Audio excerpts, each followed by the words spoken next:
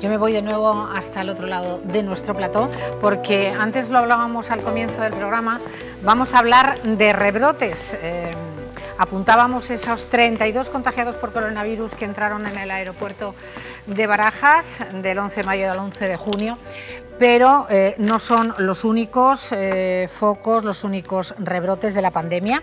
Se han reproducido en Málaga, Huesca, Cáceres, Lleida, Valladolid, donde hay ya 39 diagnosticados. En fin, que los rebrotes ponen en jaque no solo en estos puntos de nuestra geografía, sino a los países modelo frente al virus, Portugal, Alemania y Corea, de los que hemos hablado también aquí en el programa. Es uno de los grandes temores en la nueva normalidad, que surja un nuevo rebrote ante el fin de las restricciones y se produzca una segunda oleada de la COVID-19 que requiera un nuevo confinamiento. Como esto está siendo así en estos últimos días y parece que cada vez escuchamos un número más alto de contagios, como les digo, no solo en España, sino en el resto de países, nos hemos puesto al habla de nuevo con el doctor Almirante, Benito Almirante, que es infectólogo, jefe de Enfermedades Infecciosas del Hospital Vall d'Hebron. Muy buenas tardes, doctor. Una vez más, gracias por entrar en Castilla y León. Tardes. Un placer, un placer. Gracias.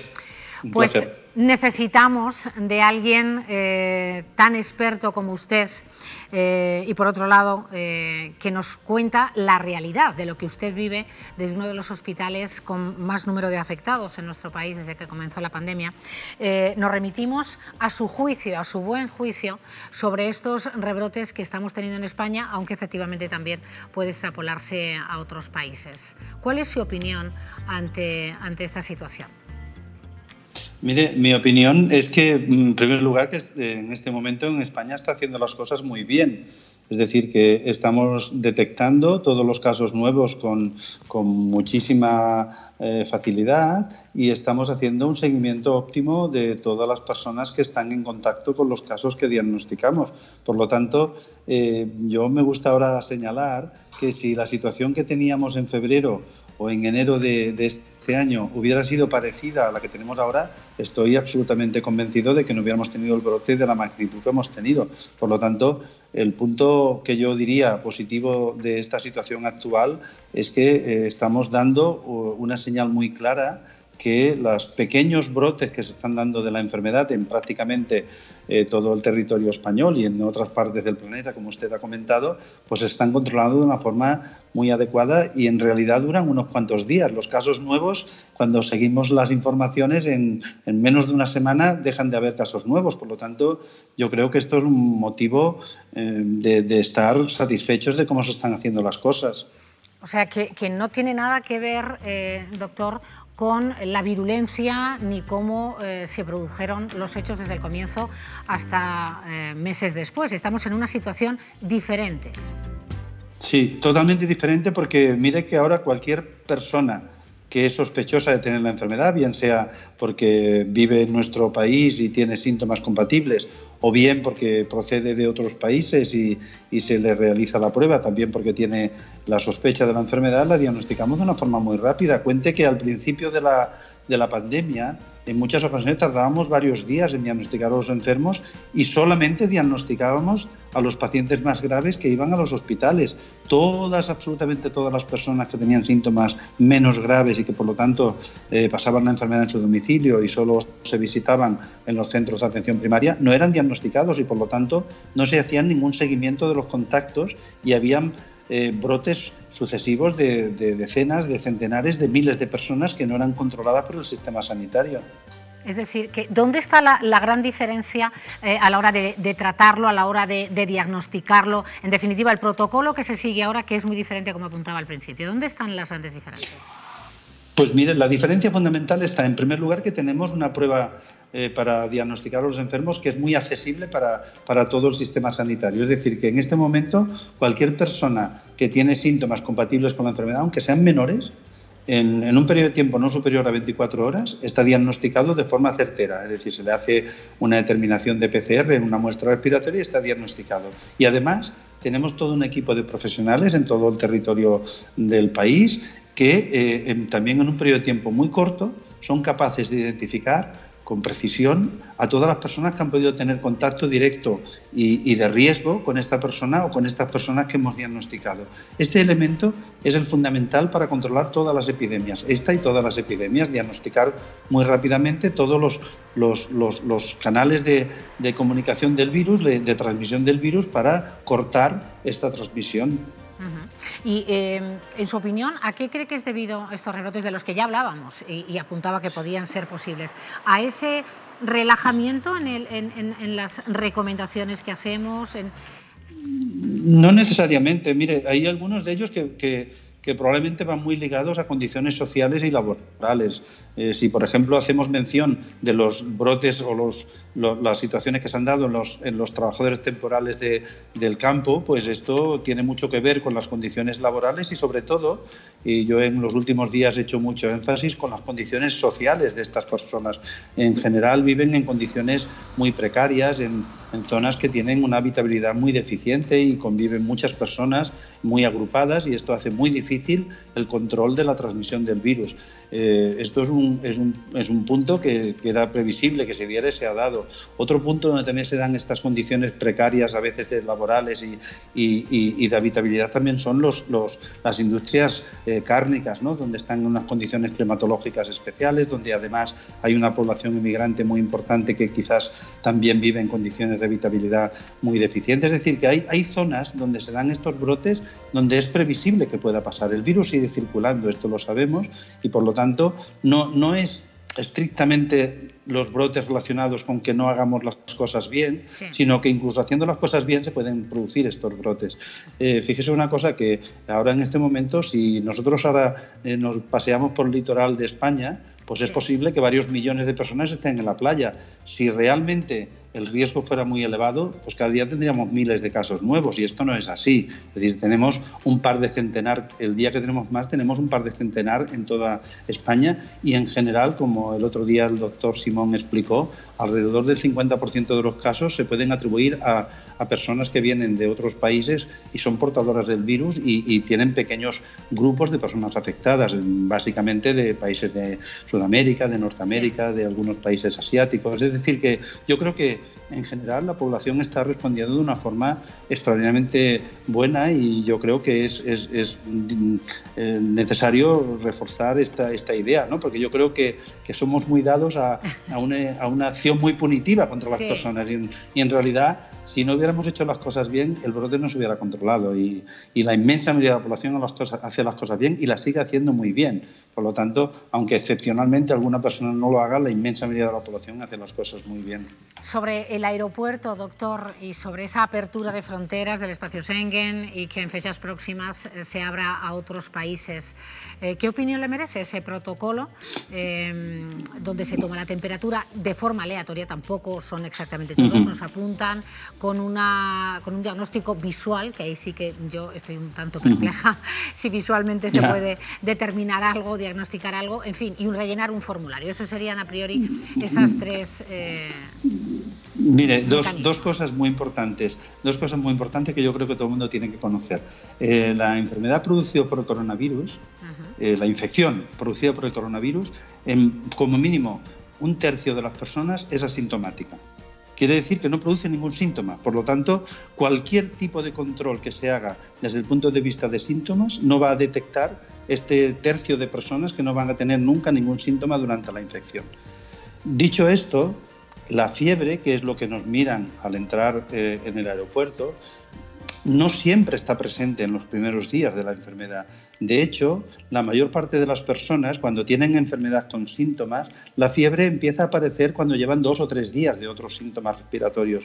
Por lo tanto, yo creo que el elemento fundamental para hacer un control adecuado en los aeropuertos es que se realice un cuestionario a todas las personas y se les haga unas preguntas muy claves, que fundamentalmente son si tienen o han tenido en los días previos síntomas respiratorios, y sobre todo es muy importante si han estado cercanos o conviviendo con alguna persona que haya tenido síntomas, porque aquella otra persona sí que puede tener la enfermedad. La persona que entra en España puede estar ya contagiada y puede no mostrar ninguna sintomatología. Por tanto, yo creo que es mucho más importante trasladar a la responsabilidad individual de cada ciudadano que entre en España este cuestionario para que responda a una serie de preguntas, que no hacer una valoración aleatoria de personas, porque seguramente con esta valoración no vamos a conseguir tener mucha información que nos dé lugar a diagnosticar casos. Y lo de hacer la prueba, el PCR o algún tipo de prueba en el país de origen. Mire, esto tiene muchas dificultades técnicas. En primer lugar, tiene una dificultad desde el punto de vista del derecho de las personas. Es decir, para que te hagan una prueba tú tienes que dar consentimiento para que te la hagan. Cualquier prueba de la medicina, a nadie se le puede hacer una prueba de la medicina si no da su consentimiento. Cuando a alguien le hacemos una extracción para hacer un análisis o para hacer una radiografía, sí, esta persona implícitamente da el consentimiento. Yo no le puedo hacer a usted una radiografía si usted no quiere que se la haga. Aunque usted esté enfermo, no le puede hacer la radiografía. Por lo tanto, a nadie se le puede obligar a hacer una prueba.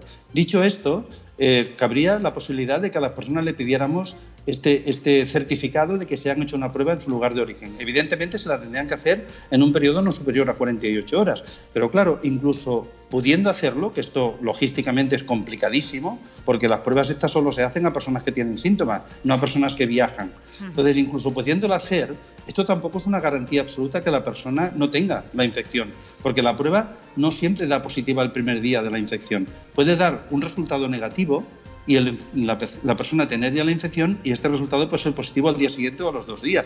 Por lo tanto, no podríamos hacer una prueba cada 2 días de su estancia en nuestro país. Por lo tanto, yo creo que esta determinación de la PCR, que se ha propuesto desde el punto de vista, yo creo, más político que sanitario, sí, de que podría ser algo que se reclamara a los ciudadanos, yo pienso que logísticamente es imposible ponerla en práctica, que atenta contra los derechos de las personas, que tendrían que dar su autorización, y en tercer lugar, que no es una garantía de que esto sea suficiente como para que las personas tengan una garantía absoluta de que no tengan la infección. Yo creo que ningún organismo internacional va a recomendar de forma generalizada que se hagan estas pruebas a las personas que tienen que viajar, porque además esto haría que los viajes internacionales no funcionaran, claro, y además no fluyeran. Además, yo le pondría una cuestión. Entonces, cuando entramos por la frontera con Francia, ¿cómo nos hacemos la prueba si no hay frontera? Cuando entramos en automóvil. Claro, es que yo creo que a los que hay que preguntar es a los que entienden, como es en este caso el doctor Almirante, sí, a los sanitarios, claro, que nos puntualizan y nos matizan, sí, claro. Sería una incongruencia que las personas que vienen en un avión, que son unos cuantos miles, sí, les hiciéramos esta prueba, y los que entran por carretera desde Portugal o desde Francia, estos no les haríamos la prueba, porque claro, sería imposible parar a todos los coches en la frontera. No me imagino esta situación. Y después habría otra situación, que es la reciprocidad, ¿no? Que si España exige que todos los ciudadanos que vengan del espacio Schengen o de cualquier sitio a España a hacer la PCR, estos países pedirán que los españoles también se hagan la prueba. Y yo creo que esto es inviable logísticamente, y después, desde el punto de vista sanitario, yo veo muchísimas dificultades para que sea rentable hacer pruebas de forma masiva. Doctor, hablando de viajes, ¿los aviones son tan seguros como nos están haciendo creer? Eso del reciclado del aire, ¿qué opinión tiene el doctor Almirante? Mire, los sistemas de recirculación del aire del avión son extremadamente seguros, en primer lugar porque captan el aire del exterior y porque tienen un sistema de reciclado del aire con muchísimas renovaciones de aire en la cabina del avión. Pero es que no solamente tienen muchas renovaciones, sino que además tienen filtros EPA. Es decir, para que la gente se haga una idea, dentro de los aviones las condiciones de reciclado y de purificación del aire son parecidas a los de los quirófanos donde operamos a los enfermos. Por lo tanto, hay una garantía casi absoluta que dentro del avión hay una posibilidad de transmisión muy limitada. No es nula, como en ningún espacio cerrado, pero es muy limitada. Si a esto se le añade que la obligatoriedad del uso de la mascarilla en todo el tiempo que estemos dentro del aparato pues es absoluta, yo creo que la suma de las dos actitudes, es decir, el uso de la mascarilla durante todo el viaje, junto con la renovación adecuada del aire de todos los aparatos de aviación, yo creo que hacen altamente improbable una transmisión de la infección dentro del avión. Claro, si no se cumplen con estas dos condiciones, sí que hay la posibilidad, porque el espacio es muy limitado, las distancias entre personas son muy cortas, pero si se cumplen estas dos condiciones, la posibilidad yo creo que es. De hecho, desde que hay pandemia, que yo conozca, no se ha descrito ningún brote por transmisión dentro de los aviones y ha seguido habiendo tráfico aéreo. Muy limitado, esto sí, pero ha seguido habiendo y no conozco que se haya producido ningún brote como consecuencia de que se haya habido una transmisión dentro de un avión. Pues, doctor Almirante, antes de despedirle, ¿cómo está su hospital, su unidad? Mire, en este momento estamos muy bien en el hospital. Esto también es una cuestión muy importante. Estamos buscando de una forma tan intensa y tan eficiente la enfermedad que estamos encontrando todos los casos asintomáticos que no encontrábamos cuando estábamos en el punto álgido de la pandemia. En este momento, en nuestro hospital, prácticamente no ingresa ningún paciente. Quiere decir que todos los pacientes que diagnosticamos, estos 190 pacientes que cada día nos informa el Ministerio, 150 o 160, sí, la inmensa mayoría, prácticamente el 100%, son personas que tienen o muy pocos síntomas o están asintomáticas. Es decir, que no solamente no hay ahora un número importante de casos nuevos, sino que estos casos nuevos prácticamente son todos en personas que tienen muy pocos síntomas y en este momento nuestro hospital y la inmensa mayoría de hospitales de España no están recibiendo pacientes con enfermedades graves como teníamos hace un mes o mes y medio. O sea que el panorama es diametralmente diferente, gracias a Dios, doctor Almirante.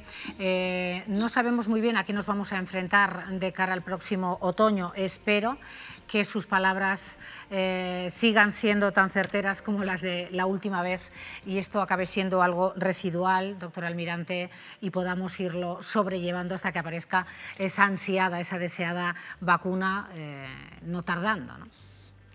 Esperemos que así sea. Yo tengo mucha confianza en que la gente está haciendo las cosas bien, que el sistema está extremadamente bien preparado, que se seguirá preparando y yo estoy confiado de que aunque tengamos que afrontar alguna etapa nueva de brote importante, que la respuesta del sistema sanitario será muchísimo más eficiente que fue en la primera fase de la enfermedad.